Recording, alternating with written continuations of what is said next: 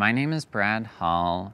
What am I doing standing outside right next to this ladder looking pretty handsome is what you're probably wondering right now. And I'm gonna tell you, Rhino Shield contacted me. They wanted to work with me. I'm gonna do a drop test today with my iPhone 10 using the mod case to protect it. I'm just gonna talk about it a little bit first. The thing about the Rhino Shield mod case that really gets my goat is that you can go back and forth between bumper case and full out case. Go with the full out case if you want total protection, but if you wanna feel that naked back, do a little bumper action. The case is made of a certified military grade polymer.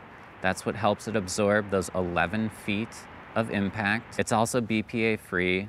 That means you can eat off it. If your idea of fun is customizing your phone case, you're gonna have a ton of it with this because it comes in a ton of colors.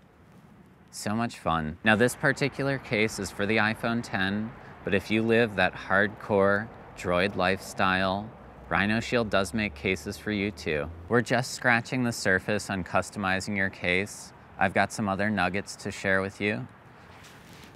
Screen protectors, tempered glass, that's great for scratch resistance, but this one, impact protection. That's what you want when you're dropping your phone accidentally from 11 feet high. Now at this point, you're probably thinking, Brad, how do I protect my buttons?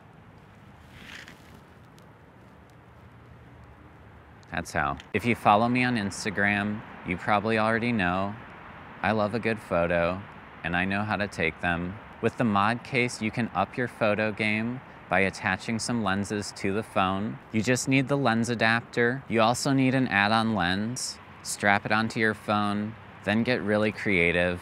Earlier today, I was having so much fun with some of these lenses, just really exploring my creativity, up in my game. So just to recap, the mod case lets you mix and match all your parts. Then it's just a matter of assembling your case. If I can assemble one, pretty much everyone should be able to. So now that you know what this case is all about, I'm ready to do my drop test for you. I would like you to know that many people across YouTube have done drop tests showing that this case protects your phone from really high up, but I only have one phone, and even though I trust this case, I don't want to risk it. Instead of actually throwing the phone off the ladder, I'm going to do a highly realistic simulation of what it would be like dropping the iPhone 10 while wearing the mod case from 11 feet.